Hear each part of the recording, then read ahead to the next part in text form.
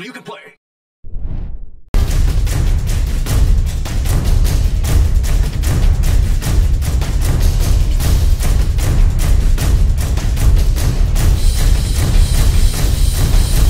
MiniWarGaming's Reign of Chaos! MiniWarGamer Dave here from MiniWarGaming.com. Welcome Wargamers to the Reign of Chaos. In this video we're going to be focusing on HELDRAKES and how 7th edition has affected them for the good and for the better and for the worse. It's more so for the nerf, to be absolutely honest. They've been nerfed. However, there's 6 things that you need to know before you start to field HELDRAKES. If you don't have a HELDRAKE, if you're thinking of getting a HELDRAKE, you got to know these things before you get one. Make this part of your decision. Number 1, Jink. HELDRAKES have the Jink special rule. Why? It's because they're a flyer, and all flyers have the Jink special rule. When you choose to Jink, you get a 4-up cover save, and you must declare that you are jinking when you are the target of a shooting attack, and before any 2-hit rolls are made, that's when you declare it.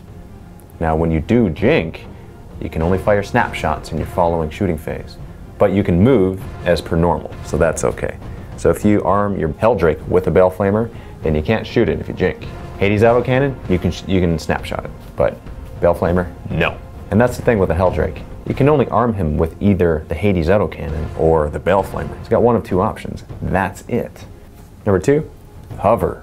HELDRAKES can hover.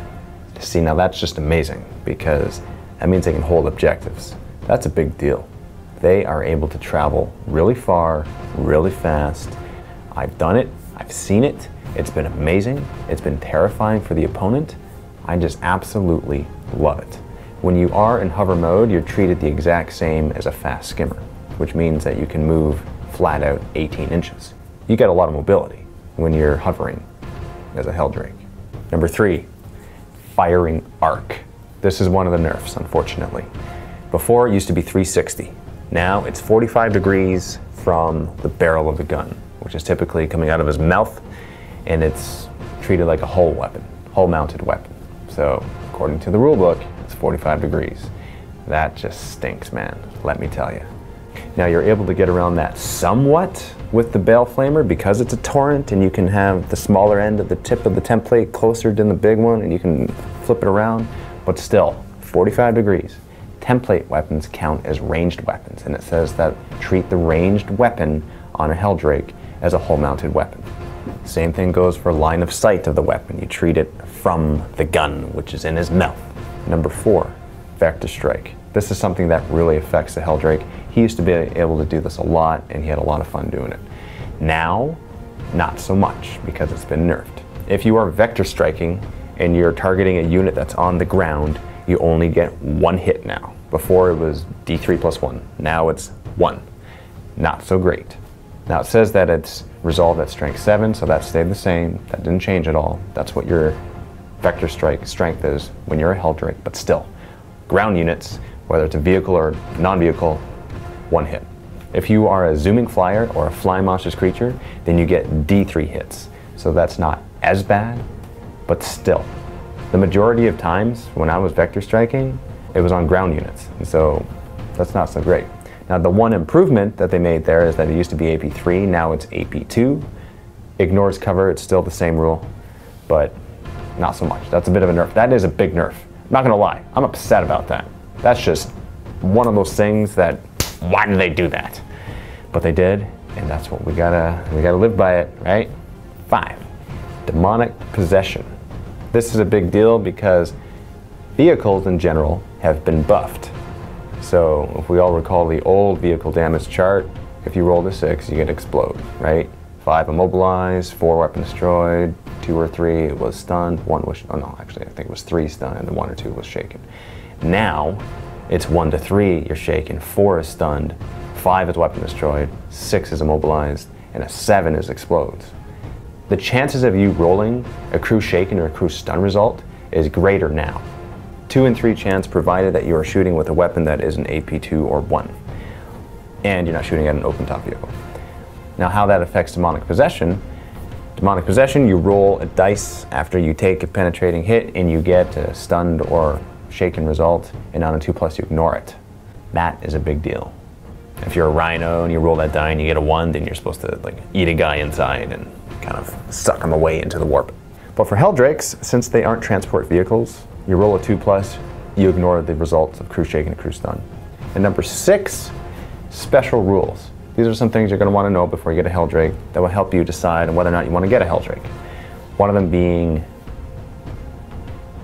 Demon Forge.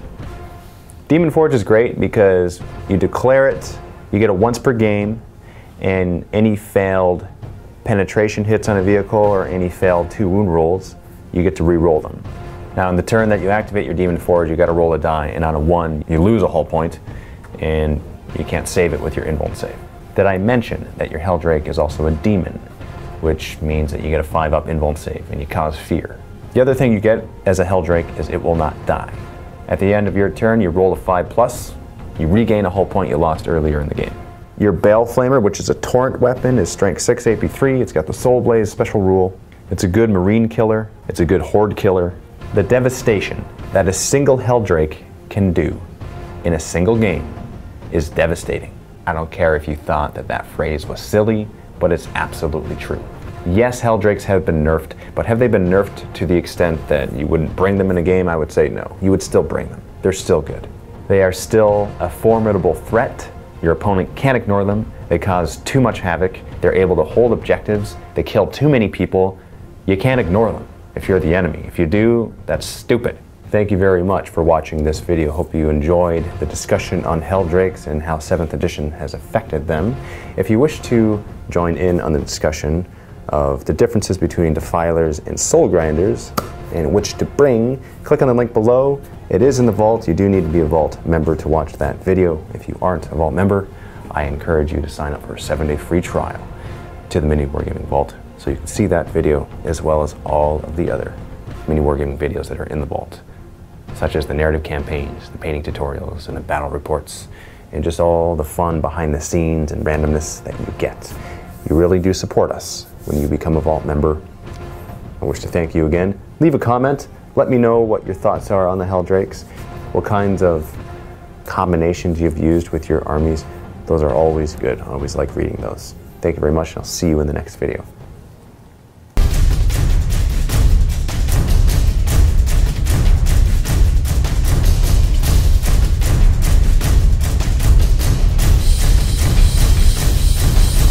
MiniWarGaming's Reign of Chaos!